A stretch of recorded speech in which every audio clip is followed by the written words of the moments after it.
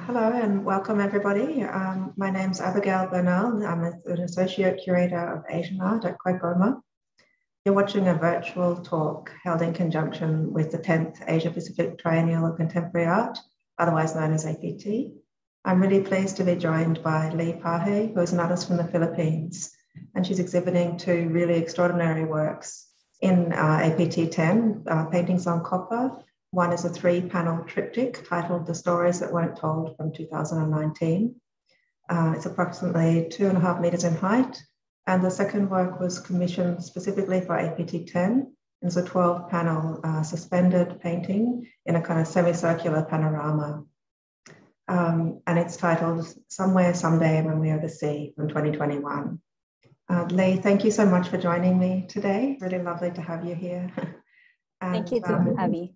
I remember when we met in Manila in 2019, you told me that your triptych, The Stories That Weren't Told, was inspired by a mural that you'd seen as a child when you were in hospital.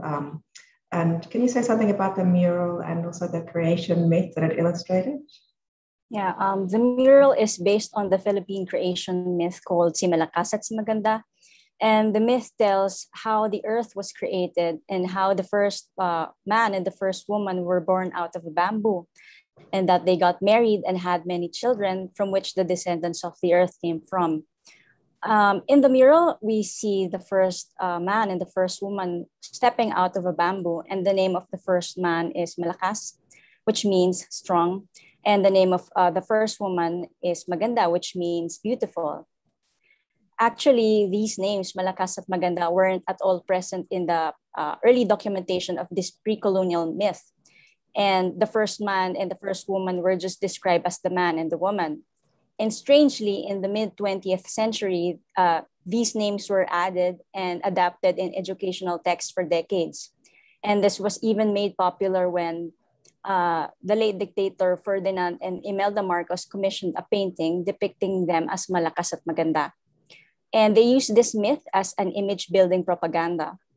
And it was also during their prolonged term in the government that they commissioned that same mural in that same hospital. So anyway, as a young child, seeing this for the first time, I was fascinated by the imagery and the grand narrative of the creation myth. And I remember asking the nurse what the myth is about. And she said, it's about the creation of the very first two people who were meant for each other. And that made an impression on me. And even at a young age, I felt that it didn't fit how I see myself and the world around me. So what I did was I made up different kinds of stories about them, along with other stories like the story of Adam and Eve. So while growing up, I realized how similar and yet nuanced the story of Si Malakas at Si Maganda with the story of Adam and Eve. In Si Malakas at Si Maganda, they were both born at the same time and from the same bamboo. While in the story of Adam and Eve, Adam was created first and then Eve was created next using Adam's rib. And I guess this says a lot how these stories were framed from based from the social status of both sexes from these two different cultures. And I think if we think about it based on Si Malakas at Si Maganda, we can say that pre-colonial Philippines regarded both man and woman on equal footing. And so these were some of my thoughts and recollections that inspired the creation of the stories that weren't told. It's really fascinating, Lee. I didn't know about that, that the name was applied so much later and the attributes for men and women. Can you tell me something about the imagery and the context of the, I think we've covered the context a little bit, but can you talk about the imagery in your triptych as well? Yeah, the stories that weren't told was a part of a group show called Fathom, the Monumental in Art series, which was shown in Orange Project and in partnership with Dinaw Art Management and curated by Leo Abaya. This was in 2019. And in the group show, we were asked to create a large-scale work. and to tackle the concept of monumentality beyond the physical size of the work. So for me, it was the monumentality of the creation myth and the memory of seeing that mural for the first time, which made an impact on me during my formative years. So the work, the stories that weren't told is a retelling and mixing of tropes of these two stories, Si Malakas at Si Maganda and the story of Adam and Eve. And we will see iconographies and symbolisms from both stories in this one hybrid narrative. Symbolisms like the tree of knowledge, the apple, and bamboo were all taken out of its original context to create this new creation myth. And if we look at the painting, instead of seeing the tree of knowledge, like in paintings about Adam and Eve, we see the central image as the body of water or a lake. And with the lake, the bodies of the first human beings as water. Water represents fluidity. And for me, gender is fluid. Identity is fluid, and gender is like clothing or skin that we can choose to wear or discard.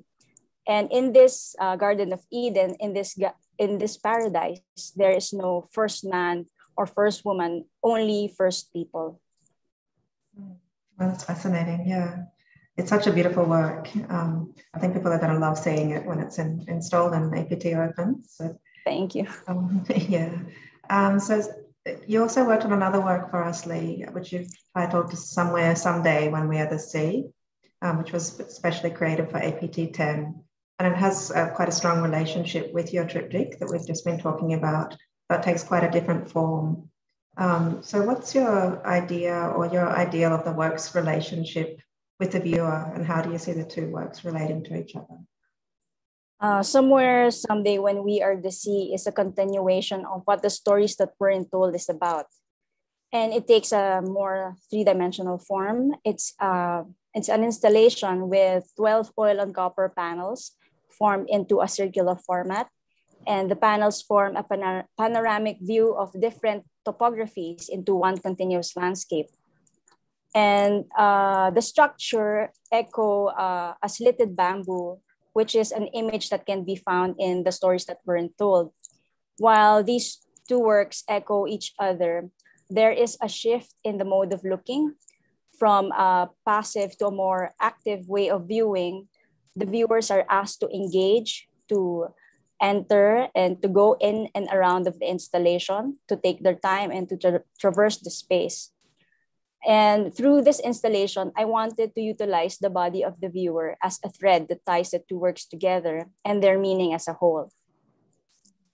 Yeah, and they'll be shown very close together too, won't they? Like the triptych is on the wall, and as you enter into the installation, you'll be able to glance back and look at that and take both of them in at once, which is a really nice kind of juxtaposition of the two.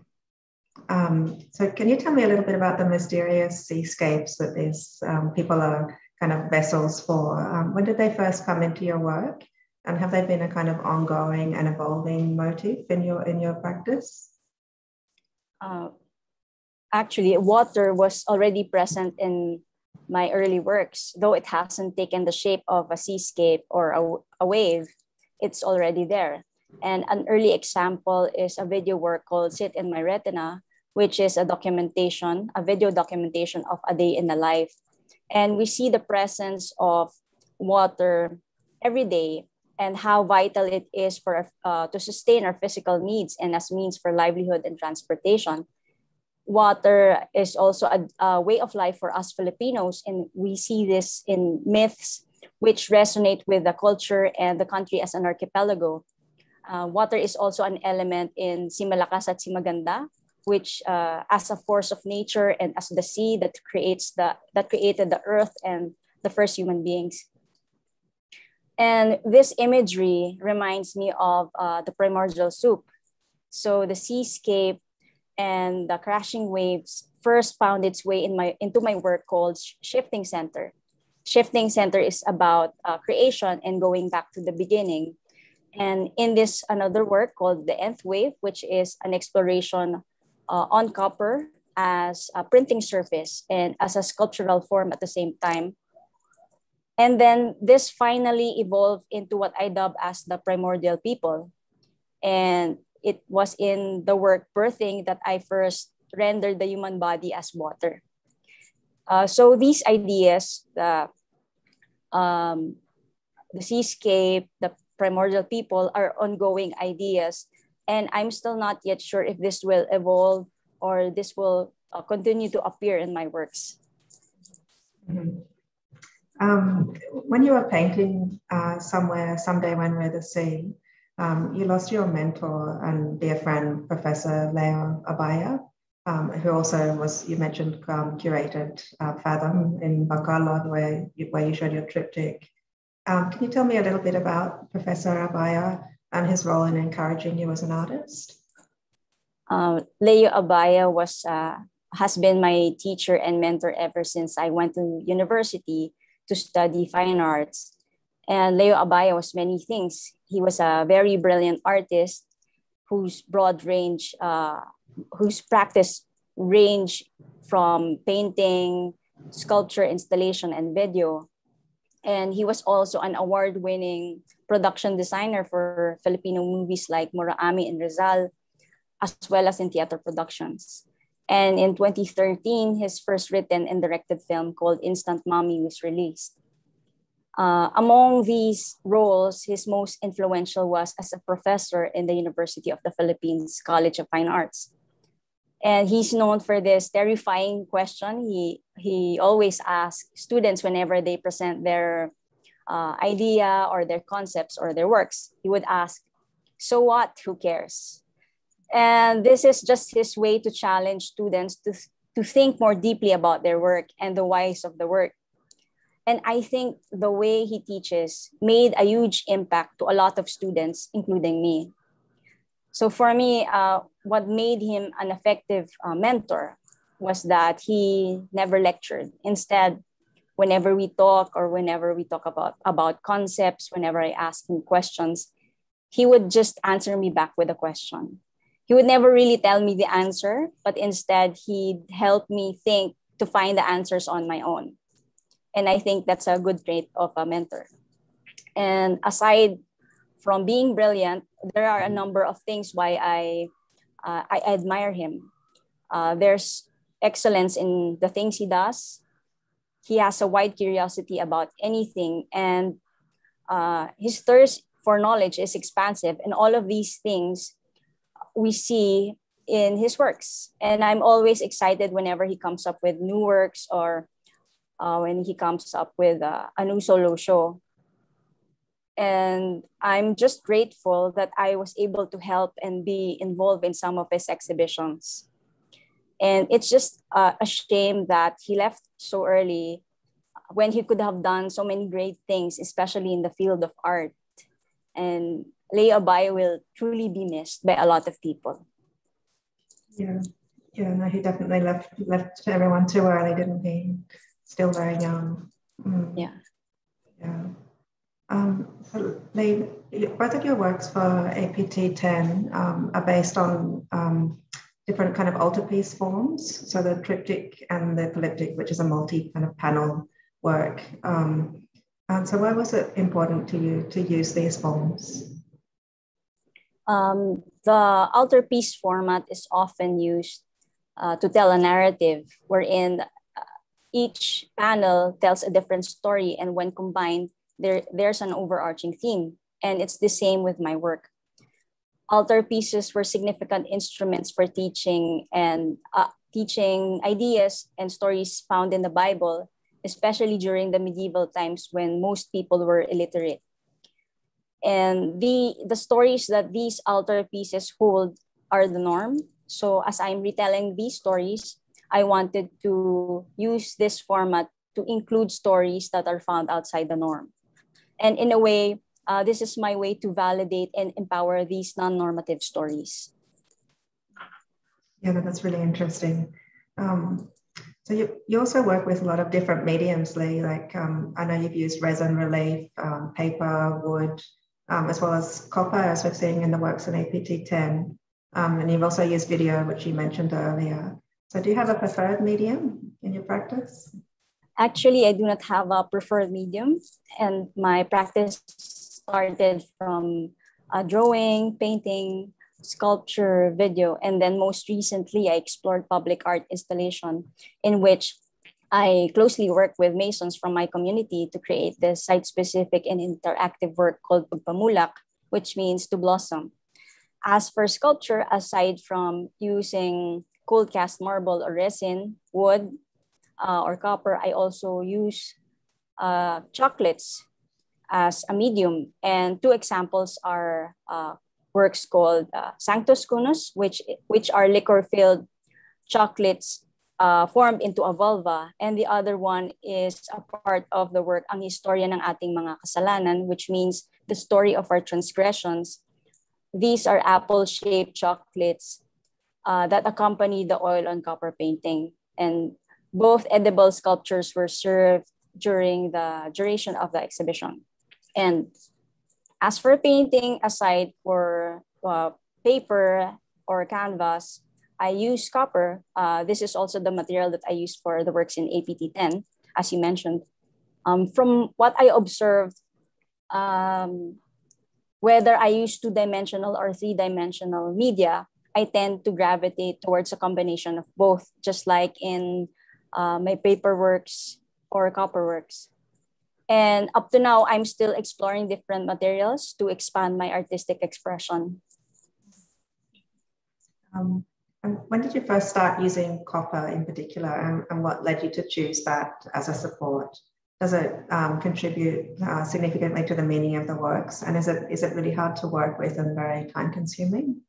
My first encounter with copper as a medium was in 2011 when I made my first solo show called Mater Potestatem, which is Latin for Mother of Power.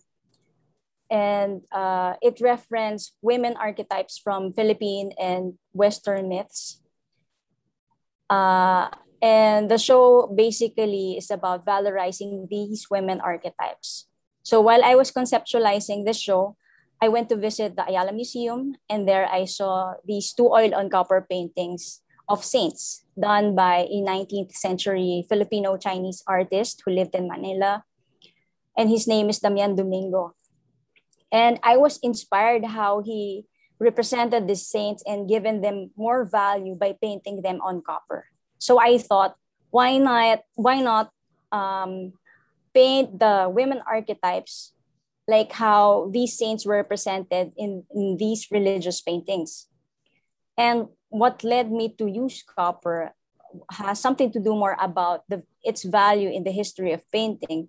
During the medieval times, copper is one of the materials that's being used to create religious artworks. And conceptually, it fits what I wanted to create in my works. In terms copper, in terms of using copper as a medium, it's time consuming, definitely.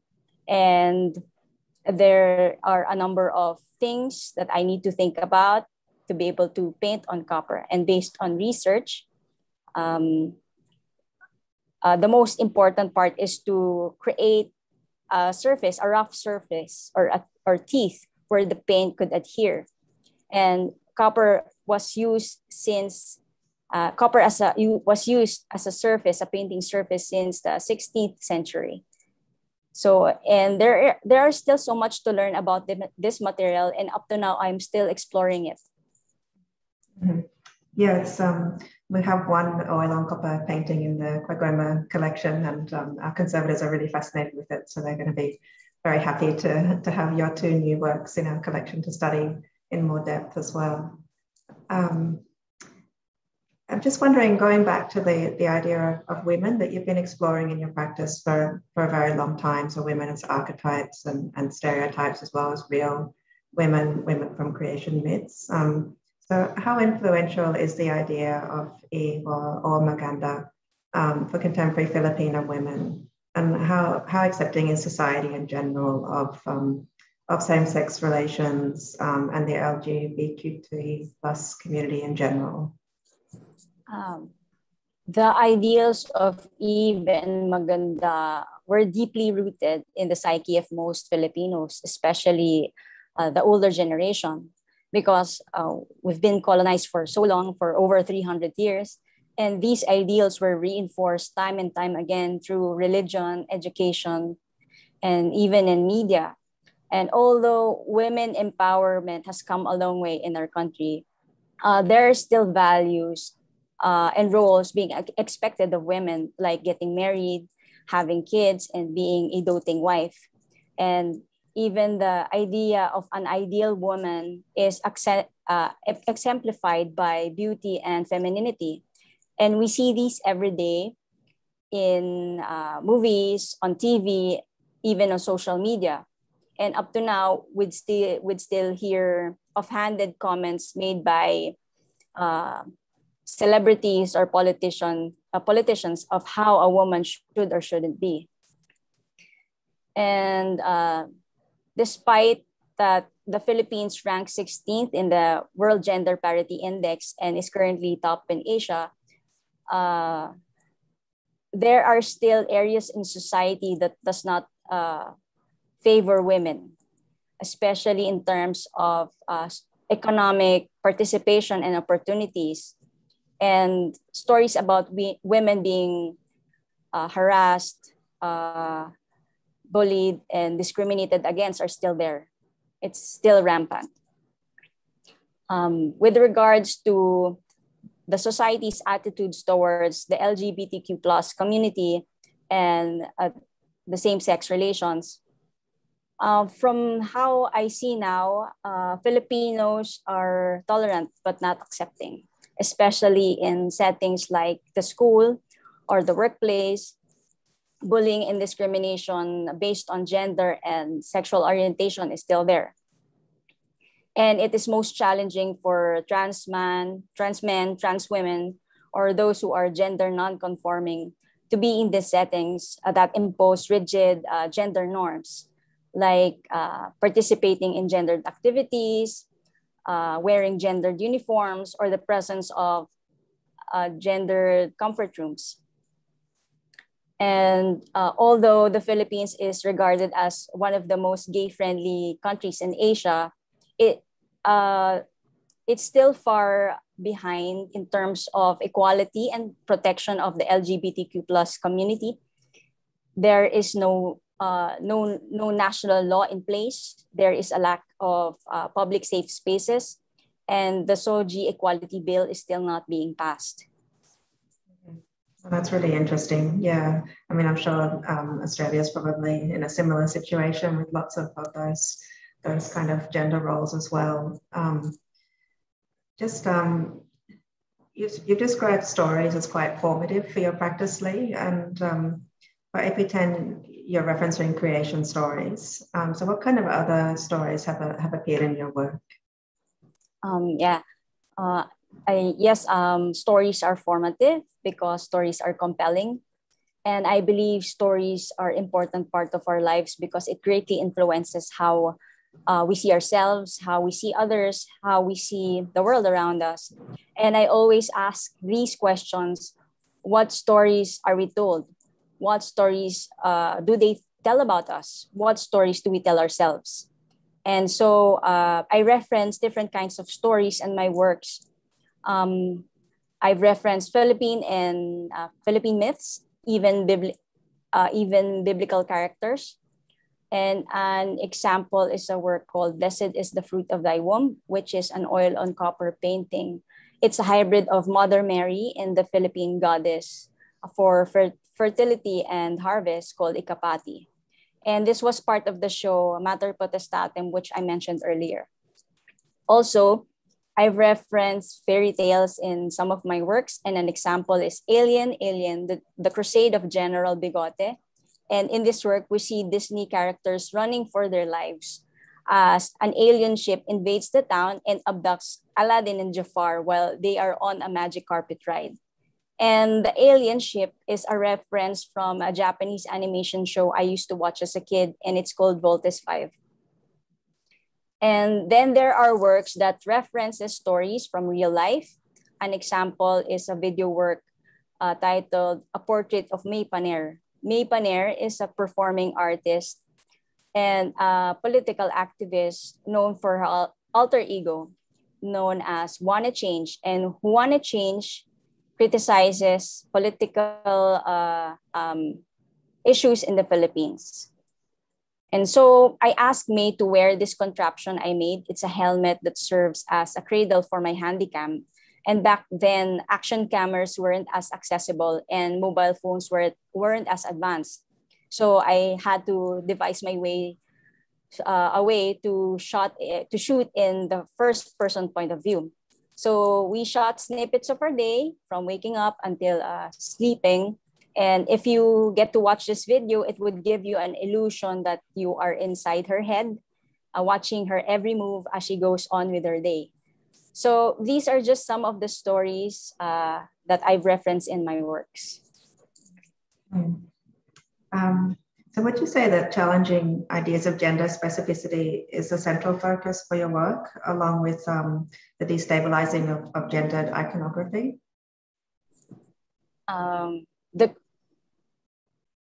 These works were made in hope of retelling stories to include people who are not usually represented in normative stories like creation myths. And the main focus really is to create avenues or alternatives where marginalized people could see themselves in. So challenging ideas of gender specificity and destabilizing gendered iconographies come as a result rather than as a focus. So you're creating a kind of a space for people to enter and feel at home and feel safe and somewhere they belong, aren't you, with this new work that we've commissioned for APT 10? Would you say that was true? Oh, yeah. Yeah. Yes. Yeah. We might finish there, Lee, because I think that's a really nice way to end for the interview. But thank you so much for joining me and for talking so beautifully about your work. Thank you to Abby. Yeah, it's a real pleasure to have you involved in the exhibition. Thank you for having me here.